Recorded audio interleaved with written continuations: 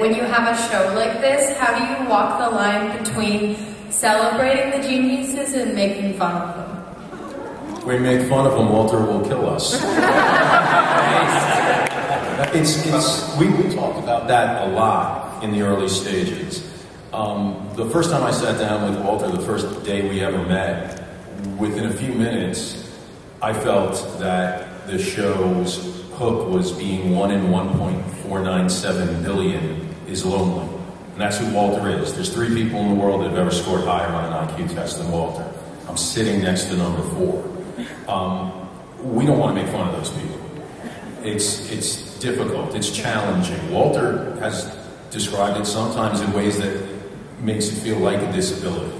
So at no point will our intention ever be to mock or make fun of. There might be humor in the inability to fit in or to adjust, but I don't know how many geniuses there are in this room other than Walter, but all of us have probably felt that way, and we laugh at ourselves sometimes. We never want to take it further than that.